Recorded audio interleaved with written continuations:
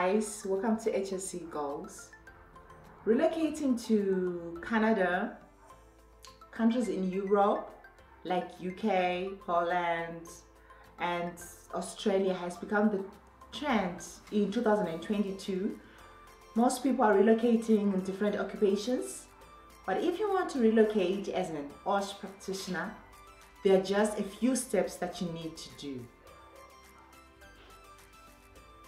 The major requirement is a minimum of a 2-year certificate in occupational health and safety from a recognized university or college in any country. Then you must have a qualification that is called NEBOSH. NEBOSH, you can have either the general certificate or the diploma. So NEBOSH normally talks about occupational health and safety legislation and requirements for UK, but it's also recognized in Canada. But mostly Canada recognizes any courses by OSHA, which is Occupational Health and Safety Authority, and normally it policies occupational health and safety in the Americas. So having this qualification, there's also a need to demonstrate proof that you have experience within occupational health and safety in whatever country you have, and you must also have 3 years of what you call CPD or continuous professional development.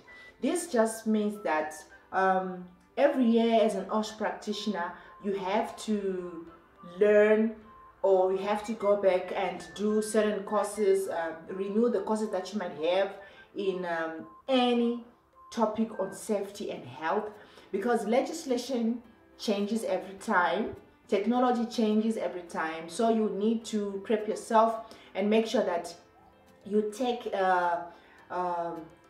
into consideration those changes that are happening nationally or globally or regionally concerning health and safety. And you must know that in Canada, health and safety stand together, while environmental management stands alone.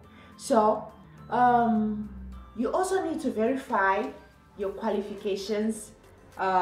If you have a qualification that you've done, that degree or diploma you have done outside of Canada or America, it means you send to the Canadian qualifications authority and they do a verification for you. You pay the cost of that as their client. Then after verification, you need to register to a board of Canadian Registered Safety Professionals, which is CRSP in capital letters. They have an assessment, so you apply to them and they tell you what to do. Then obviously they'll set a date for the assessment to be done, and the assessment is roughly a 3-hour assessment which has 190 to 200 questions, and it's a closed book assessment. So you have to read a lot concerning the legislation of Canada in the areas of health and safety within the workplace. Then you must also write your language assessment or language test, which is IELTS. So they accept IELTS or any other qualifications, TFEL or IIEB, and you can ensure that you are able to speak English, to write, and you are able to communicate in English. Most of the states in Canada use English, but there are some that exclusively use French, and some use both English and French. So it's good that when you have your language assessment, you're good to go. Then lastly, you do your immigration stuff.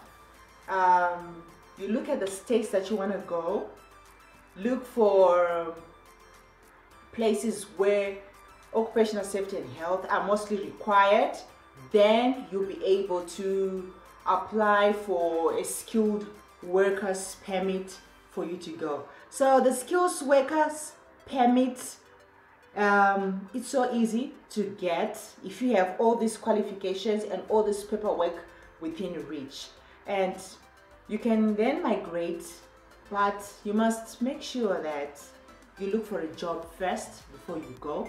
And I must say that Canada is one of those multicultural places, and there are a lot of jobs for occupational health and safety practitioners, and you can migrate anytime you want, as long as you have your monies in place, your proof of funds.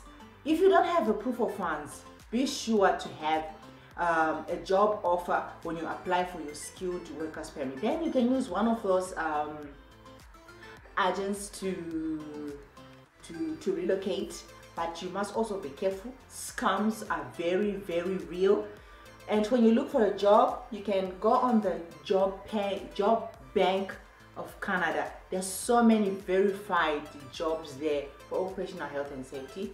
You must also know that you can be a safety and health practitioner in the construction, in the medical field, in the staff, but the main registration board is CRSP. But for the construction, there's another one that is completely different. So if you want to relocate, get ready and do the stuff, then you can go. Guys, thank you for watching. Thank you for tuning in. Like my videos and subscribe, then you can get more content on OHS. Bye.